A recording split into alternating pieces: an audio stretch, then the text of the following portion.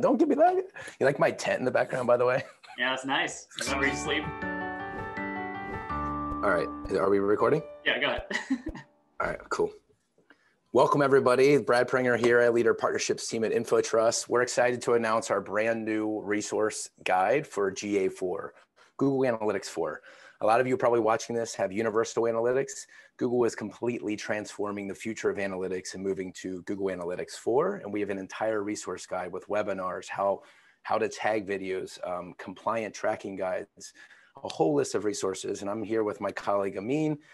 He's going to talk a little bit more about some of these key updates of Google's huge transformation in the future of analytics. So Amin, let me pass it to you and talk about really the future of analytics and why Google is building a platform that is built to scale.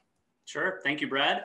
We're really excited about GA4. There's lots of key value points I want to talk through, at least 4 of them in this quick video, and why we're really excited and really why we're pushing all of our partners to go ahead and dual tag now. So one, a lot more flexibility with GA4 over Universal Analytics between the Whitespace reporting capabilities in the Analysis Hub. The event model itself is a lot more powerful. It will allow a lot more processing by Google, which means less sampled reports, faster reporting UI, just more free will in GA to build your own reports with new reports that have been a common ask like user pathing, trend exploration, lots of great reporting for those analysts out there built on a really robust platform. So that's number one, more flexibility and customization with reporting. Number two, because of this model and because the scalability that Google's building into GA4, there's a lot more intelligence capabilities, meaning machine learning right in the UI. Customer lifetime value metrics, predictive metrics, anomaly detection, all these things that Google, with its vast resources, can provide for you automatically. It'll be built right into GA4 with this new measurement platform and event model. Number 3, and you've probably heard this, it's privacy focused, privacy first.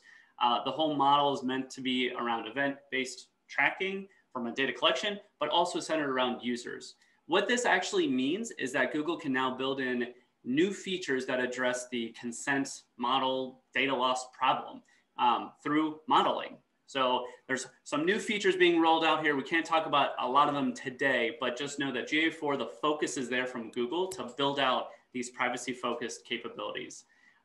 Lastly, the 4th key value here is that it's easy to get started. We recommend dual tagging if you have a tag management system, at least adding the page view event and some auto events. Start now, get some data collection, get access to all that cool things I just mentioned with user pathing and the anomaly detection, et cetera.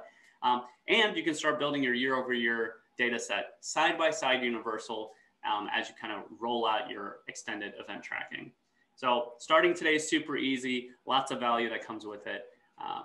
Back to you, Brad. Thanks, Amin. So just have to say, we understand that this is overwhelming for a lot of you. Migrating your entire organization from training folks in the organization to understanding the differences. We're going to have a whole list of resources coming your way in addition to everything you see on our site today. So thank you. Please reach out of how we can help educate, help train, help you build a plan for your organization. And we're excited to head into this new future of analytics and drive more value and efficiency across your organization. Thanks, everyone.